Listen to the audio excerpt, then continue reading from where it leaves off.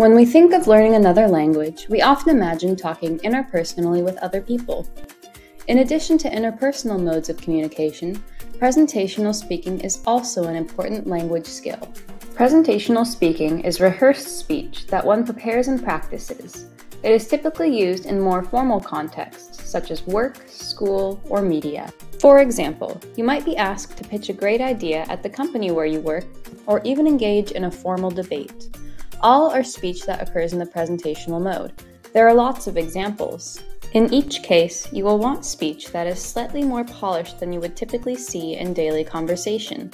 This often means preparation and practice and the use of a more formal register. When engaging in presentational speech, ensure you give yourself opportunities to rehearse and reflect on how you can make your presentation the best it can be. Happy rehearsing!